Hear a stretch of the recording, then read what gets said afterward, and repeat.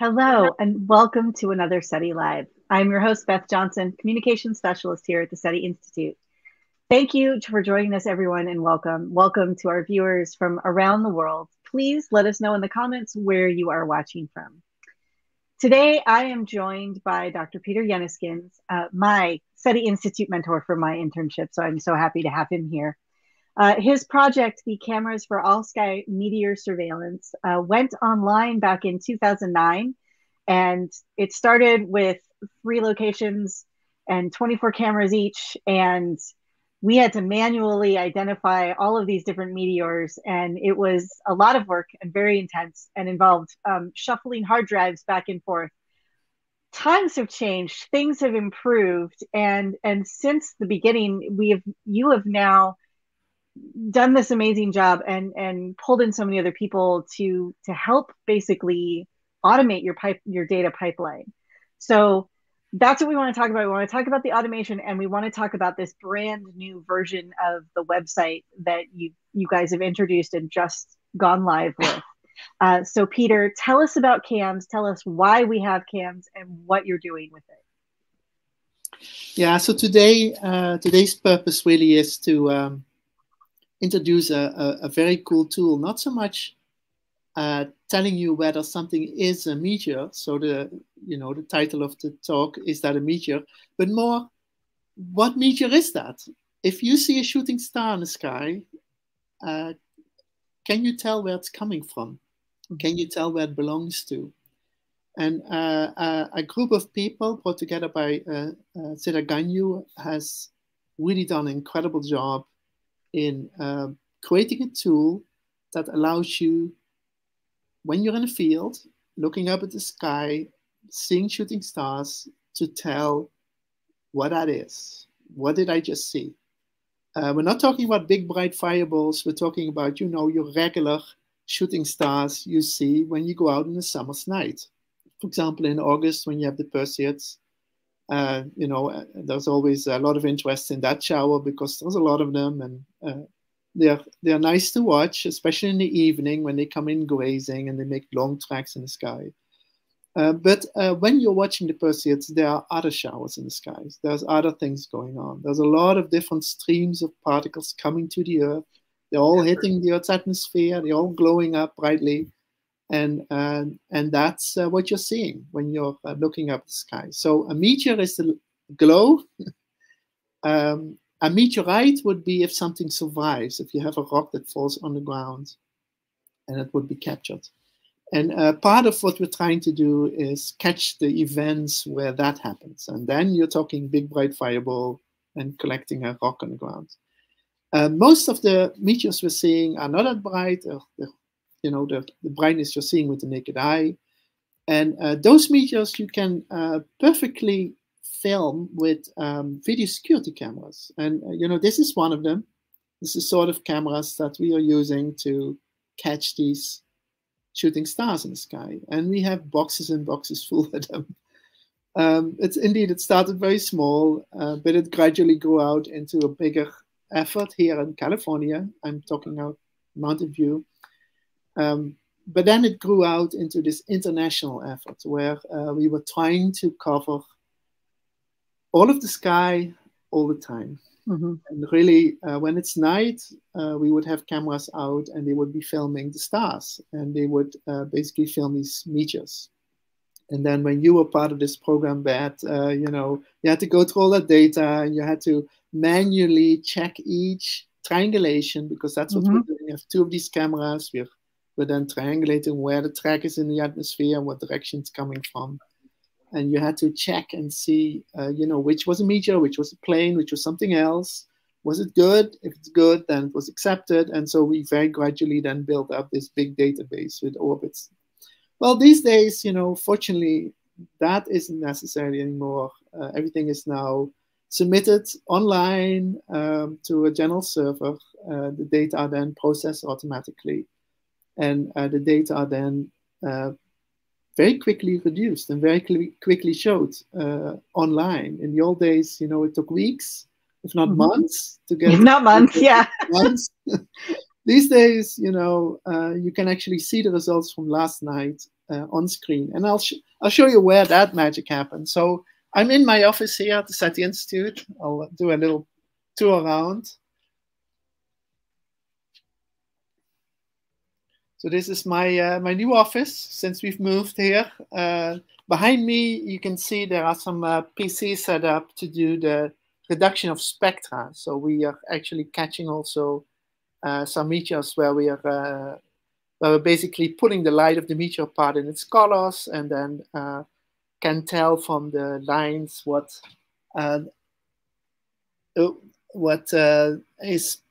is in that meteoroid, what sort of main elements are there. So we do that in California, and that's an effort going on. And here near the door of my office is a PC sitting there that shows, that is basically the PC that processes the CAMS results. And so let me go and take a seat here for a second. This is our PC. This is the tool that we developed early on to give a sense on what data we had. And you see here the sun. You see this is sort of a rotating sphere. And you can see all the points on this sphere that tells us the direction from which a meteor is coming. And it's this tool that has been greatly modified and greatly enhanced. And it's now really a very cool piece of equipment for you to use. So that if you're interested in meteor showers, if you're out in the sky, you see meteor go between the stars, you can track it back, and you can figure out, from which of these different meteor showers it belongs. All right. Well, how many, just out of curiosity, do you know off the top of your head how many countries you have cameras in now? I can make a list. So we have a network set up here in the United States, in California, in Arizona, the LOCAMS network, in Arkansas, in Texas, in Florida, and in the Mid-Atlantic. We have a network in the Netherlands. It's a distributed network where lots of amateur citizen scientists, amateur astronomers are participating. They each have one camera or a few cameras, and then all that data is pulled together, and then together that gives the capability to do triangulation. So that's the Benelux network. And very excitingly, we had cameras in Belgium, we had cameras in the Netherlands, but we didn't have cameras in Luxembourg yet. But as of a few days ago, Luxembourg is now officially part of the Benelux. Oh, congrats! So we're now really CAMS Benelux. And then, of course, there is a network in the United Arab Emirates, run by Mohammed Ode at the International Astronomical Center in Abu Dhabi. It's a great network. It sits right on the other end of the earth than California is, so it's there in that direction, and it's covering the sky, when it's daylight here, and we are covering the sky when it's daylight in Abu Dhabi. So yeah, we're covering the sky. We also have since 2019 networks in the Southern Hemisphere. It started with a small network in New Zealand. Then that network got expanded. It's now a full network around Christchurch on the South Island. We have a network in South Africa around Johannesburg, run by Tim Cooper, who is long the director of the ASA Meteor section. He's running a network there. And there's now really nice networks in Australia, near Perth, run by Curtin University, and in Chile, run by Cerretololo, Aura, Noir Lab, and also the La Silla Observatory, run by the University of Liège. And then we have a nice network in Namibia, and the Namibia network is incredible. It's counting for about a quarter of all the meteors being captured, thanks to every night clear weather. It's just the perfect site for this. And so, so they have been very successful. And altogether, it gives us a very nice overview of meteor showers on the Southern Hemisphere, on the Northern Hemisphere. We are even, because we are observing the sky until just before the sun comes up, we can peek to very close to the sun. Mm-hmm.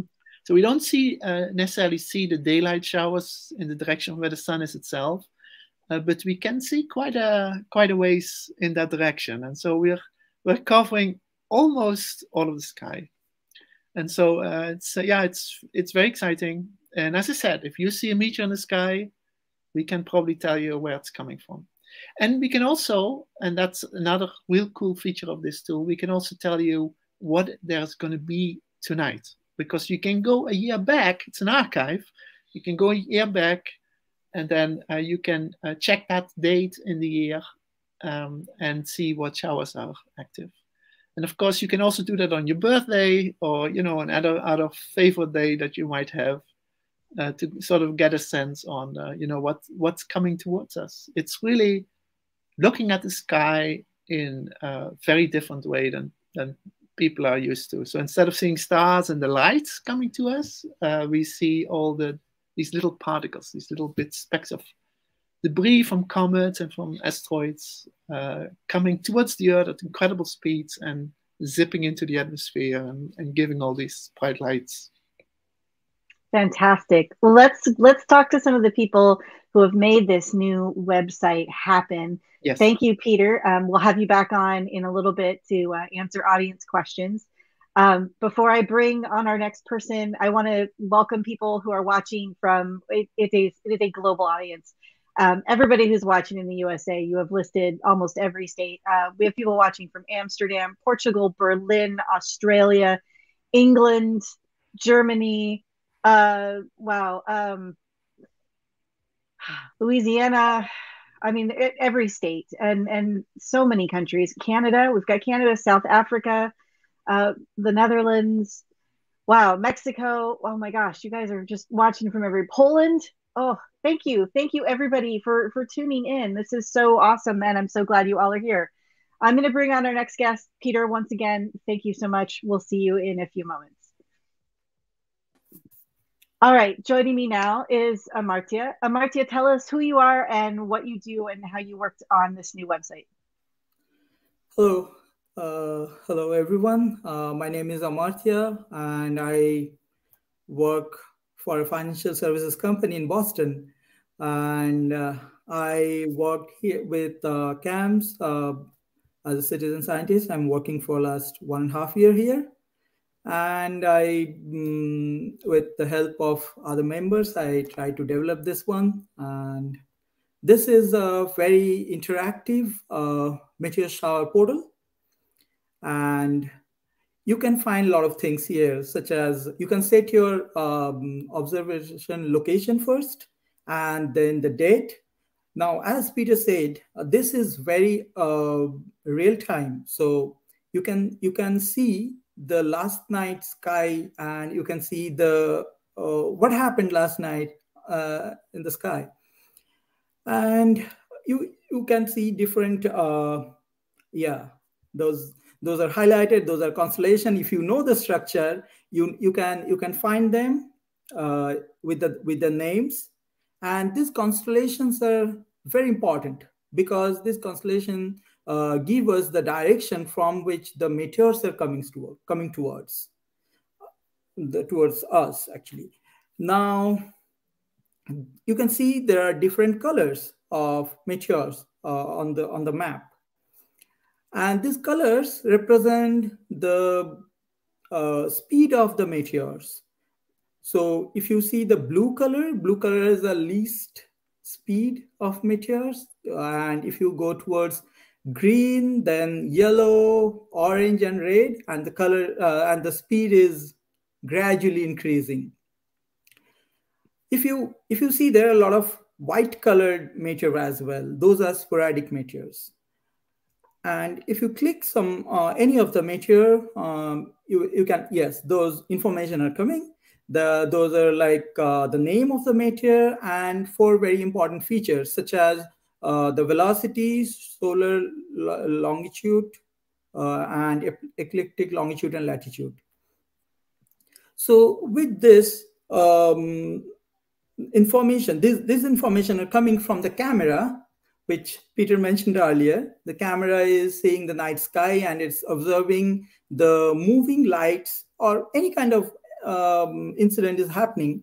So the camera is capturing important features, and those data and features are going through several rounds of pre-processing, data cleaning, and so many other steps. And they're going to fit into a deep learning model. We are using here a bidirectional LSTM, which is basically taking care of the sequence of information is getting from the cameras, and it's predicting whether it's a meteor or not. So basically the camera is seeing some moving light in night sky, and the bidirectional LSTM or the classifier is saying whether it's a meteor or not. If it is a meteor, you can see it here in the next day morning. And other than just predicting, we have gone one step ahead to analyze the data, where we are trying to understand what the machine is learning from there, what the model is learning from the data. So we have used some attention-based model, and we have seen there's a very interesting data pattern for meteors. So if we visualize them, we have found a very nice distribution of data, while the non-meteors are very discrete set of pattern we got. So which gives us a confidence that the way we are seeing the meteors in normal eyes, naked eyes, and the way the deep learning model is interpreting is somewhere there is a symmetry, and that gives us a confidence, as well as we have seen the results and accuracy is really good. And that's why we have given here the result showed in this website. So that's more or less my work and my contribution to this project. Over to you, Beth. All right. Well, thank you, Amartya. The website is amazing, and I was playing with it last night and just kind of enjoying being able to sort of spin the globe around and get all the different information. So, Yeah. thank you so much. And also, from the bottom of my heart, from someone who had to sit and actually manually mark whether or not something was a meteor, thank you. Because that was very time consuming, and I'm sure that is so much easier now that someone doesn't have to actually do that. So thank you so much for all of your hard work on that. Thank you. All right, I'm gonna have, let's see. Now I'm going to have Chicheng join me. Thank you again, Amartya. Thank you for joining us today. And if we have questions for you later, I'll have you back on. So hold on just a bit. All right. All right. Hi, Chicheng. Thanks for joining us. Hello. Hi, tell Beth. everybody who you are and what you do on the website. Mm-hmm. Hello, everyone. So my name is Chichen, and I'm currently working as a software engineer for a company named Block in California. So basically, I joined the CAMP project over a year now, and I'm really mainly responsible for the backend development for the entire website. So this is also the main topic I'm going to walk through. So why do we actually need to bring this a backend service, and how it plays a role in this a new CAMP's website? So basically, the reason why we are trying to introduce a new service to hold all the new a star or media data is because we feel just some could be a room for improvement on the old website, because the user experience is not that great. Something could be a bit laggy. And overall, we feel maybe a kind of a revamp kind of user experience will help us to observe source a media data and also try to visualize it. So that's the original kind of initiative, why we're trying to introduce a new pipeline to process all the incoming data. And one of the reasons that makes the original kind of experience a little bit and challenging to use is because the raw data processing. Because what we did originally is that we kind of surface all the raw data for the browser like to process, which is definitely like very time consuming and resource consuming. So with this like a new service like running, we're trying to figure out a more efficient way to do that. So that's the whole point of like setting up a new like a backend service. So in our new pipeline flow, we're essentially trying to like consume all the like raw data generated from all the station and feed it into our new backend service. And then like we're trying to normalize the data in a way that can be easily fit into a very mature data storage layer. And like actually having this storage layer opens up a lot of like opportunity to increase the efficiency in terms of like the data query, right? Because like we can better categorize the data in our database. And like having those things like already in the database also makes it possible for us like to easily aggregate the data together.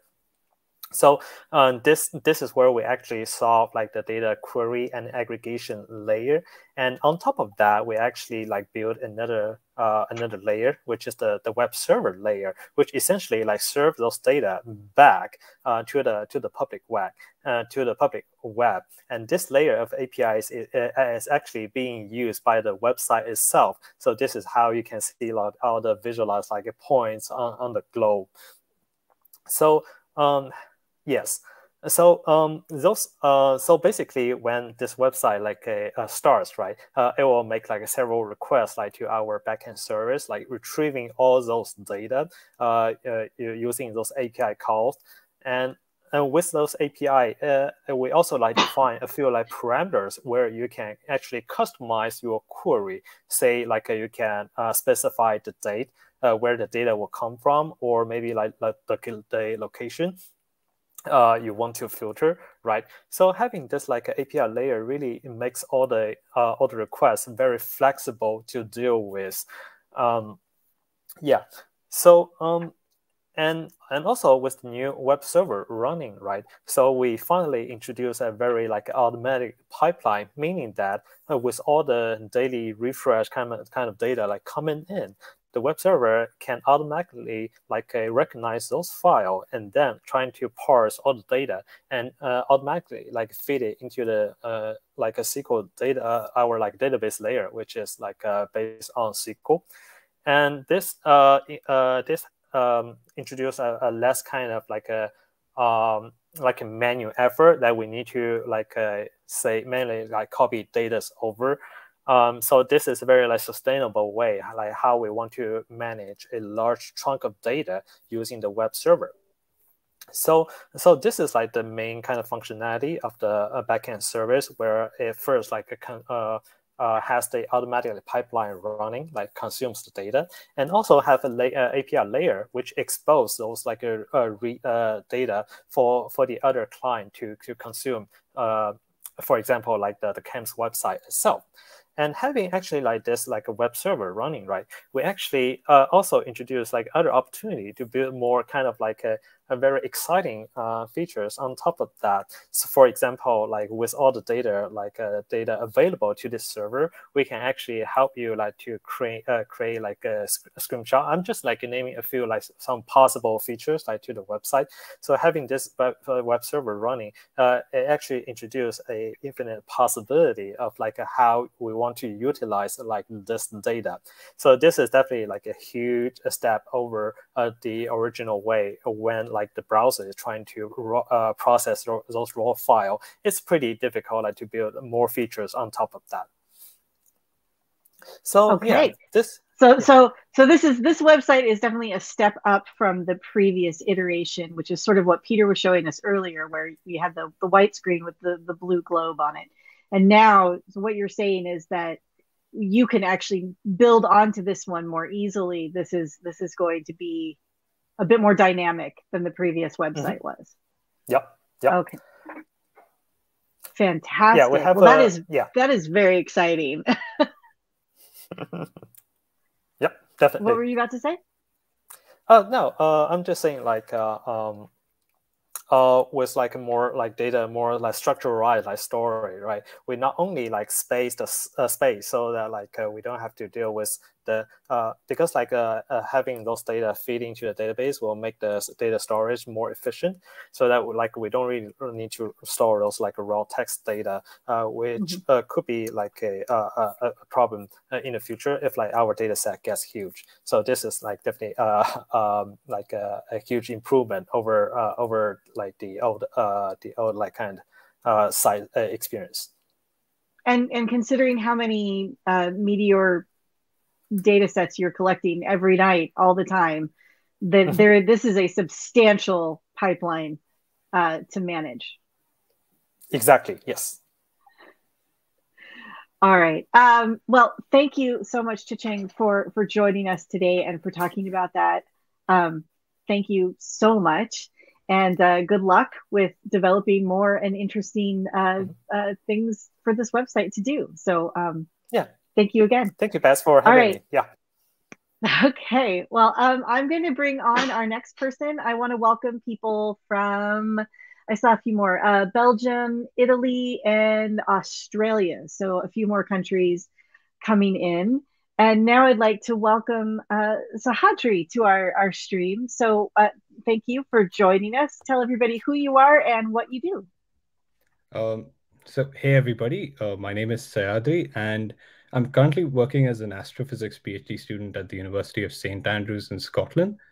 But I joined the CAMS team when I was an undergraduate student in India. And I joined the team because Siddha was looking for somebody who could help work on the pipeline and kind of help the expansion of the network and the CAMS network to the Eastern Hemisphere of the world.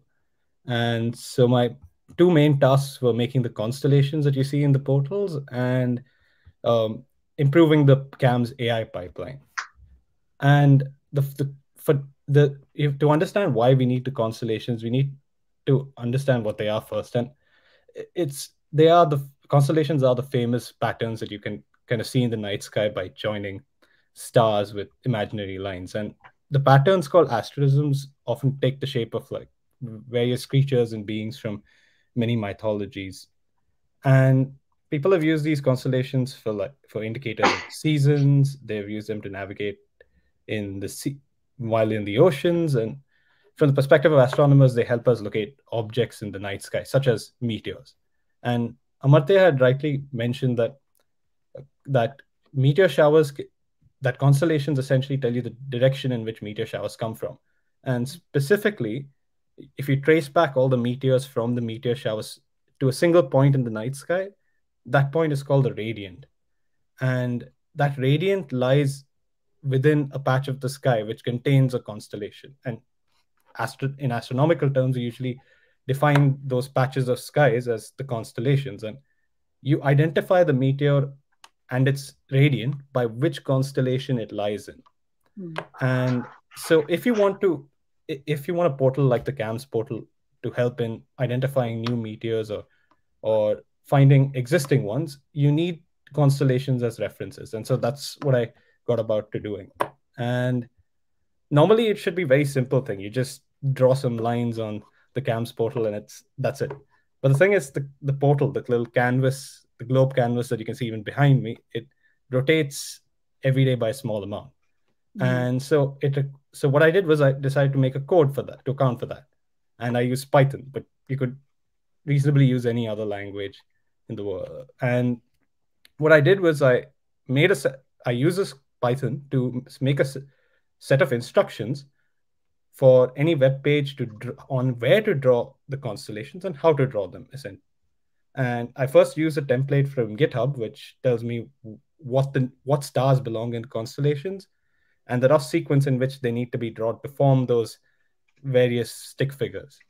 And then I converted those into coordinates for stars, converted that into coordinates that are used by the CAMS portal, and then finally gave it instructions as to how to draw them on the portal.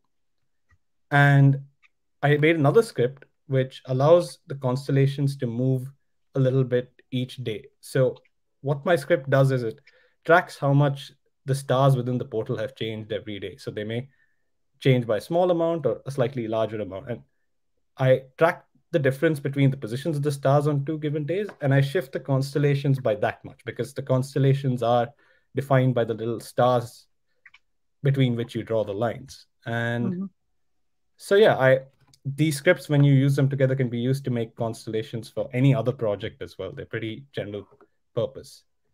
And the other part was modifying the pipeline. Now, CAMS is like a big company essentially in the way it functions. You have a division of labor, and you're dividing that labor onto many pieces of code, or for a company and employees. And the end goal of all of these employees or scripts is one is to, depending on each other, to function, but also to ultimately for CAMS to segregate meteors from non-meteors. That's the main objective. Right. And so a pipeline is basically just a large body of code that connects several of these other smaller pieces of code. And so the CAMS pipeline, it takes the data from the CAMS network, all the different cameras, cleans up the data a little bit. Then it uses the AI modules to infer meteor versus non-meteor, and then modifies the data, and then finally uploads them onto the SETI network. So it's kind of like the glue to the whole process of identifying meteor from non-meteor. And the thing was, it was already there when I joined the project, but I was tasked with making it go a bit faster or to improve its performance. And so I kind of tried to identify what the bottlenecks for its performance are. And one of them was something called a nested loop. It's basically all programming languages use loops as a basic function to perform any sort of repetition. So if you want to add a n number of times or print something n a million times, you use a loop. And a nested loop is a loop inside a loop. Now, the way CAMS works is it uses these loops to match few pieces of data into distinct sets and tries to perform maths on them, basically meddle around with them a little bit. And what happens is, in Python or any other programming language, doing that is a very slow process. So what I try to do is I replace many of these nested loops with a Python module called NumPy, and it's a very well optimized module which is being used in some of the biggest space science projects, and specifically I use it in my own research every day. It's a workhorse for all of data science and astrophysics, and it was definitely one of the modules we were required to add when I was in undergrad. Yes. Right. And there were other modules that I could have tried and used, but this one of NumPy offers the most tangible benefit, and one that scales with the amount of data you give that CAMS can provide. And so what I did was I tried to replace as many sections as I could with NumPy operations and arrays, while making sure that the code is still readable, because at the end of the day, somebody else also needs to modify the code that I make. Do you comment your code well? I have to ask. Well, I do at the end of a project, but otherwise that's a little too late for that. You end up losing track of what you did before. So it's very important to comment. And so, yeah, after I replaced a few lines of code, made the code shorter even, I tested the pipeline, and I ran it on a bunch of data from different dates that CAMS had collected, from somewhere from 2010 all the way to this year. And I tried different chunks of the data was different sizes. So some days a lot of meteors had been detected, some not many. Right. And what I'd seen was my modifications improved the runtime or made it faster by 50%. Wow.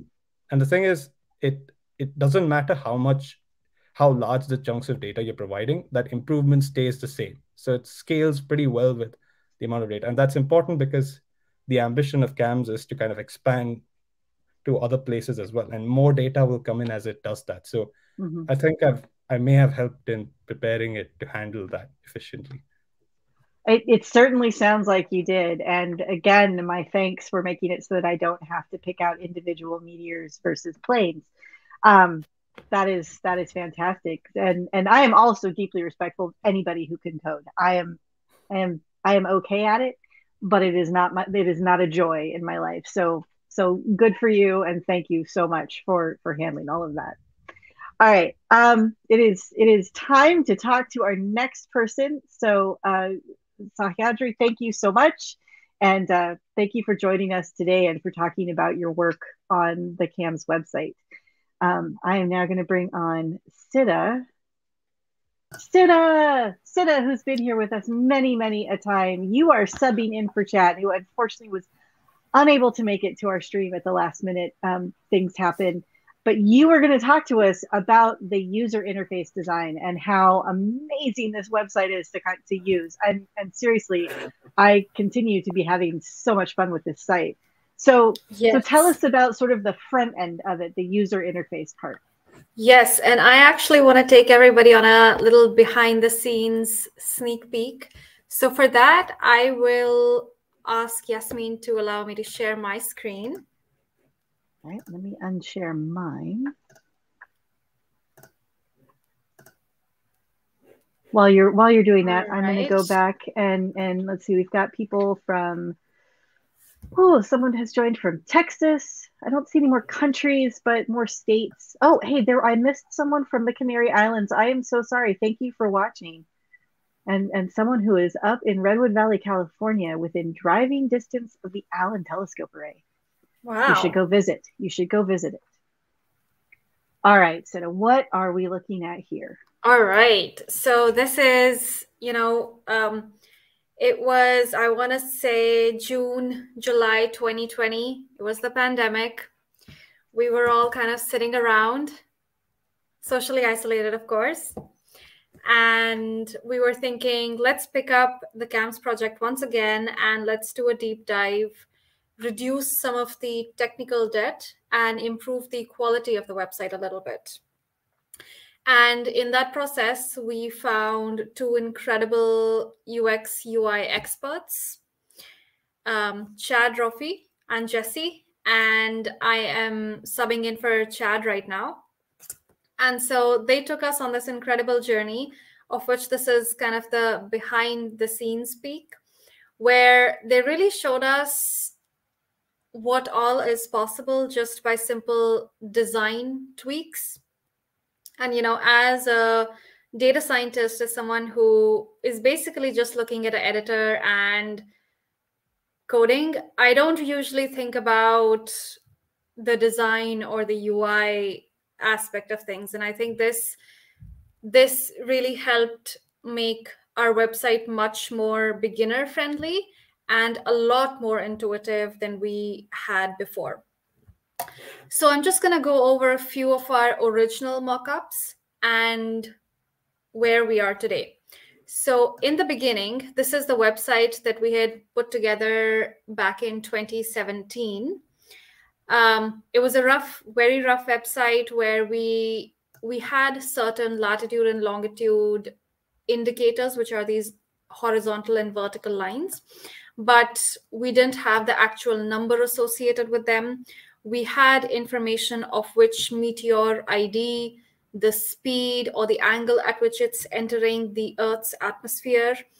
And we did this for a bunch of meteors that were already known at that point in time. For example, this blue dots are indicated by meteor number 17, which is the IAU number for that meteor. And so this was a relatively simplistic website. It was also, when building this, we incurred a little bit of technical debt, which we wanted to undo. And so we started with improving the designing side. And as you can see, the design here is relatively more modern, but it's also simple in the sense that you can easily see what is going on, how the meteors are, what are the latitude and longitude numbers associated. And at the bottom, you can see some sort of a video timeline that occurs. And these were some additional features that we added on to the previous website.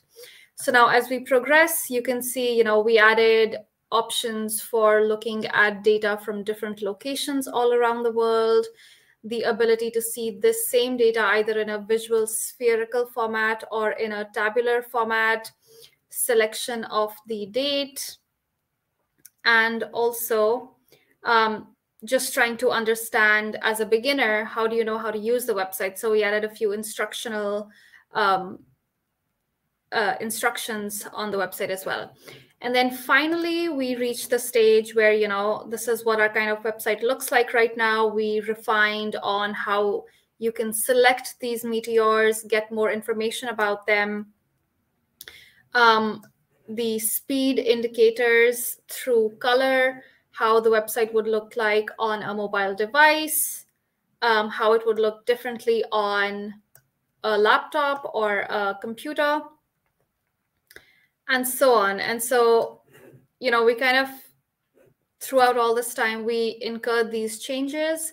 And finally, this is what our website looks like today. And one really cool feature that I want to point out is this video timeline feature. Now, the reason why this feature is important is because when we load the website, you can see a bunch of different things. You can see the meteors that are colored. You can see the stars, which are these little black dots. You can see these constellations. You can see the latitude and longitude numbers. And you can also rotate the website here and there and move it around. But what you don't really see is how these patterns of meteors change over time. And as you can imagine, the Earth moves around in space. All the other objects in space also move around. So time is definitely one of the huge components that affects the meteors that we see today versus the meteors that we see tomorrow. So we added two main things to the website to make sure that we can see this gradual change with time. One of those features are these arrows right here. And as you go to a previous date, you will see both the constellations, the stars, as well as the meteors change. And all of this data is loaded from, right now it's all locations, which is aggregated from all the places in the world that have a cam station. But if we were to go individually to, let's say, Australia, these are the meteors that were observed in the Australian cameras. And so you can go back and forth on these as well. Then if I go back to all locations, you know, you can go back and forth as much as you want. And I believe right now we have data from at least the past few years. So you can go back in history a lot. Now, the other feature that I think was really cool is we added a video timeline feature. So what this does is once you select the start date and the end date, you will see a video pop up here. So let me go back to the time of the Geminids of last year, which will be in December. And Geminids are usually one of the biggest showers that we have observed. And of course, Peter can keep me right on the technical aspects of that. But once you load the start and the end date and you just play it,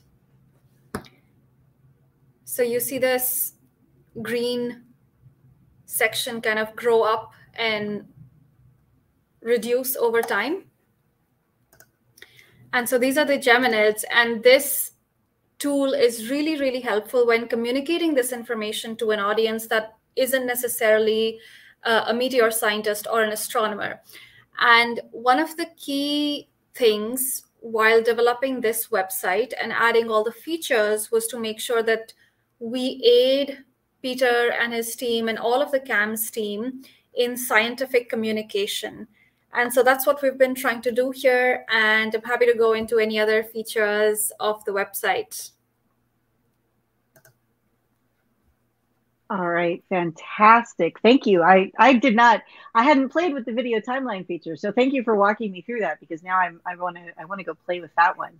Yeah. All right, we've got a few questions. I'm gonna bring Peter on here and see if we have.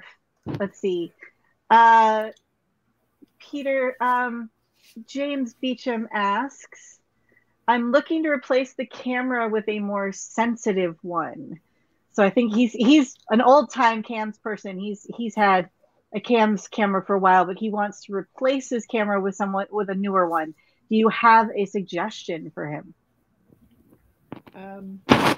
so the next generation of cameras, we were still using the NTSC and PAN analog cameras, which are based on CCD cameras. Since that time, a CMOS type camera has come out in high definition, and you can use those cameras as well. There is another network that was developed recently called the Global METEOR Network that has developed software to use that type of cameras. And those cameras are CAMS compatible. So if you set up a camera, you can submit that data to the CAMS server, and then it's being processed together with all the CAMS data in the results you're getting. So that would be the way to go in the future. So we're hoping also for CAMS itself to develop a software that would be able to handle these high definition type cameras. But that's a project for the future. All right. And then kind of along the same lines, Soliton is asking, what is the model number of that camera, the one that you showed earlier? Yes, those are WATEC cameras, specifically the WATEC WAT 902H2 Ultimate. It's a specific type. It has a 1/2 inch diameter sensor. And those cameras are the most sensitive in terms of sensitivity for that type. Okay, great. And then I am curious about this last question here. Do mega constellations of satellites affect your work at all? Are you seeing like Starlink trains in your data? Do those come up as things you have to deal with? The answer is yes, we're seeing them, but the answer is no, we're not having too much problems with it because SETA's efforts are helping weed a lot of that out. The satellites are a lot higher up than the meteors are. As a matter of fact, we are here on the ground better positioned to see meteors. They're closer to us than they are to most satellites in orbit. And so, so the satellites are not necessarily a problem. Oh, that's good to know. So I wanted to go a little bit on how would people actually use this. So you're in a field, you're watching the skies, and you're seeing a shooting star. So how can you use this tool to decide what you just saw? So if Jasmine can bring up the website, just go to last night's data. Okay, so here's the site as it looks. And you've just spotted a meteor. Now you need to know a little bit about the directions in the sky. So you do need to, get your basics on the constellations. Jasmine, can you find Orion, for example, which is right close to the center there? That thing there is the constellation of Orion, which has the belt with the 3 stars. And then Betelgeuse, Rigel, so a number of bright stars in the sky, sort of at the part of the big winter hexagon. The red meteors on the side there are the Orionids. And they're called Orionids because at the peak of the shower in October, the constellation is the shower comes from the constellation Orion.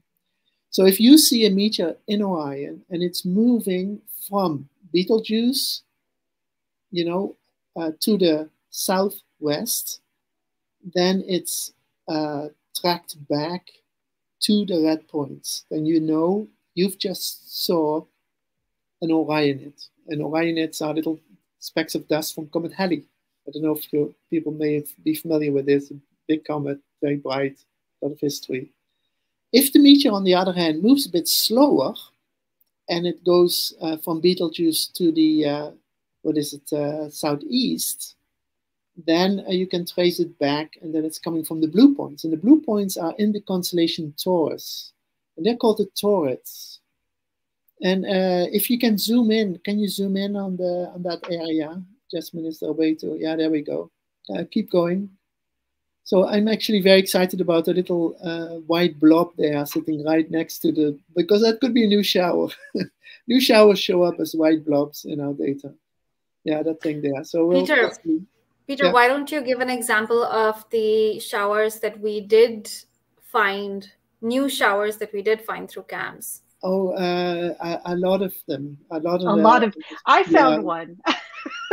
A lot of showers were found when we started really in earnest mapping the skies, because before camps there were just the photography data, and it was very sparse. You just had a few orbits for each night, and that's just not enough to see these. And visual observers had tried to map these, to find these showers by plotting all the meteor tracks on these star charts. I used to do that. That's how I started meteor astronomy. I loved it. I mean, you lay on a reclining lawn chair, you have your star charts in front of you, and every time when you see a meteor, you know, you figure out where it is in the constellation, and then you plot it on your star charts. And then later you can sort of look for if there are these radiation points, these points where everything is radiating from. And the blue blobs here are those radiants, are those radiating points. So the torids would radiate from those two areas. The southern one is called the southern torids, and the top one is, that one is called the northern torids. By the way, this website is also very cool because if you click on one of these points, it takes you to Ian Webster's website that shows the meteoroid stream in space. So you get a sense on what it's looked like. So try and click, Jasmine, on that one. Yeah, go for that one. Yeah. Peter, we've actually disabled that for some time. Yeah, okay. It's not that feature's not working. It will come back, and it takes you to a website that shows the stream in space, which is really not a computer simulation. It's really our data being visually displayed. It's each orbit we measured is shown in space, and I think that helps a great deal too, and sort of figuring out what shower you're looking at. But turn the sphere south, go to the southern hemisphere. So we've done a lot of work on the southern hemisphere. So some of these showers, they are marked. I see one is in orange there. I'm at a loss at the constellations. I recognize Canis Major, but then what the other ones are called is unfortunately beyond me. But people in the southern hemisphere will know that exactly. And those showers have now come for the first time in view, that you can actually, you know, see that they are there. There are incredibly cool showers. We had one particular nice shower on New Year's Eve of 2015, I think, or New Year's Eve. I think it showed up again in 2020. So go to December 31st, 2020. You can also type in the date. Okay. I'm already clicking, so I'm just That's okay. Yeah. Yeah, that is. You see that blue blob show up? That blue blob is actually nature's New Year's Eve fireworks. It's a shower that shows up only, you know, once every couple of years. But when it shows up, there's suddenly these nice bright meteors in the sky that sort of herald the new year. It's in a very small constellation called Volans, the flying fish. It was named by a Dutch cartographer, which is, and so, you know, he was fascinated by these fishes that fly, and he assigned one to the southern hemisphere constellations, and that's it. This is it, and it's one of very few meteor showers that comes from this Piscis Volantis, the flying fish constellation, and so it's called the Volantids. It's just, you know, one of these fun showers to go watch for. When we see this show up in our camps data, we usually put out stories saying, "Go watch, it's there." And if you know see it pop up as with points, then next night you can probably still see it. So it's visible for a few nights. This one, but it's not every year. It's just occasionally it shows up. And when Peter sends us a notification and lets us know that there's something to watch, check out our social media. Make sure you follow us, because we'll post that and let you know as well. So there is interesting things going on in the sky. There is this sort of annual activity that's there every year, and then there are unusual showers. And for the real meteor observers among us, it's a sport to see these unusual meteor showers. I mean, it's a notch on in your stick if you can say, "I saw the Volantids." Now, I've never seen the Volantids. I'm not living in the southern hemisphere, but the people in Australia, New Zealand, and South Africa, and so on, the media, they can see the shower, and it's very cool if you can say, "I did that, I saw that." So Peter, we're winding down here. What's next for CAMS? What's in the future for the project and for the website? So the biggest effort in the last for many years, and especially when we expanded into the Southern Hemisphere in 2019, the last few years, has been to map our annual meteor showers. So we have an overview of what showers are out there in the sky, so we know which ones those are. We like to find out what apparent bodies are, which comet is responsible, which asteroid is responsible. That's been the core effort. I'm wrapping all that up. I'm working on a book that gives an overview of all the showers we've discovered, and I can tell you it's going to be close to 500 meteor showers that are now, with all these efforts, being documented, and it includes some showers that are seen by radars. So that's another topic for future SETI Live. Oh, yeah, we'll definitely have to have you back for that. That's our effort. Now, the future is about monitoring what's going on in the sky, because these showers, like the volunteers, they're not just cool, they're also of some concern to satellite operators. The satellites in space are exposed to these really fast-moving little specks of dust, and as you've seen with this James Webb Telescope, they get hit. Everything gets hit by meteoroids, and the ones we see as shooting stars are actually pretty big as far as meteors go. They're relatively, still millimeter size, centimeter size particles. But if they hit a satellite, then that creates some problems. And so satellite operators want to know about that. We also learn a lot from these showers by detecting these meteor streams. Like, for example, the volunteers, we don't know what comet or asteroid is responsible, but we do want to find out. We do want to know that it's there. We know we'll find this object, because if the meteors come close to the Earth, then so can perhaps the comet. And we want to know its history. So when did this comet let go of all this debris? When was this meteor stream created? And for that, we're just collecting more and more data. We're hoping to see these showers come back every year. We've already seen a very interesting thing about some meteor showers, and that's that meteoroids tend to get trapped in resonances. So they tend to move in orbits that sort of go in ratios with that of Jupiter. So if Jupiter goes around once, then the meteor goes around twice or three times. If that sort of thing happens, then they're in fairly stable orbits, and they seem to be able to survive for a while.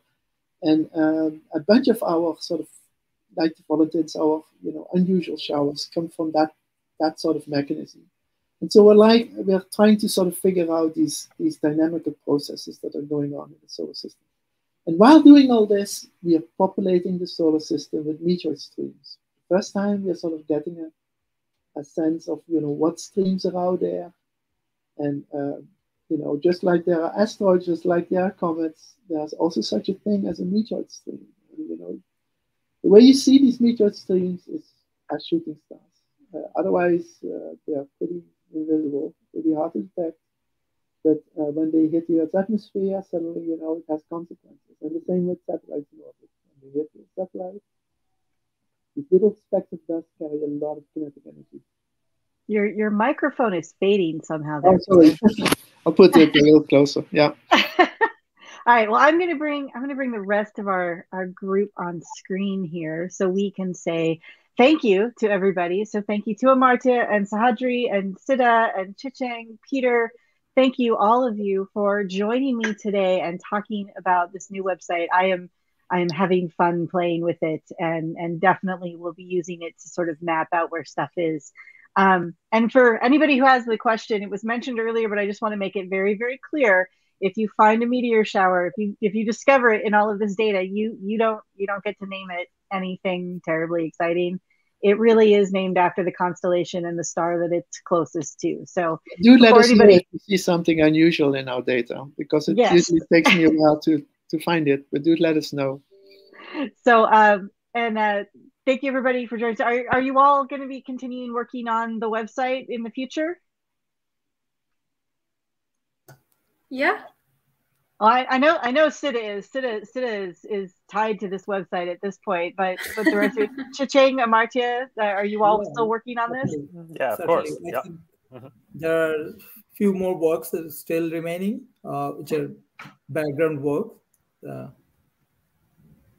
All right. Well, it's something to be proud of, and thank you very much, because it's just lovely, and this really sort of makes the site usable for everybody and understandable for everybody, and that's really fantastic. It's really cool to be able to share scientific data with the public, and so you guys have made this process so much easier than it was before, and that's fantastic. So thank you everybody for all of your hard work. Thank you, Peter, for this project, without which I would probably not be sitting here talking to y'all today. So thank you everybody for watching and joining us. As a reminder, the SETI Institute is a 501c3 nonprofit. If you enjoy our outreach, please consider going to our website, SETI.org, and clicking on the Give Now button so that you can support this outreach and that we can keep doing these fabulous shows for you. Also, we have a newsletter you can sign up for when you go there, and you can get all of the information straight to your email box, including when Peter puts out those alerts on the showers that are interesting to go out and take a look at. So the website is METEOR showers, plural.seti.org.